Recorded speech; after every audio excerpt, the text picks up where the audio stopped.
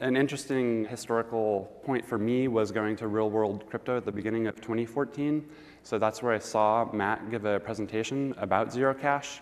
Another thing is I met somebody in person that I had been collaborating with a little bit online. His name was Str4d, and he was a person wearing a balaclava and black glasses the entire conference. So I knew I had, found the right community, basically.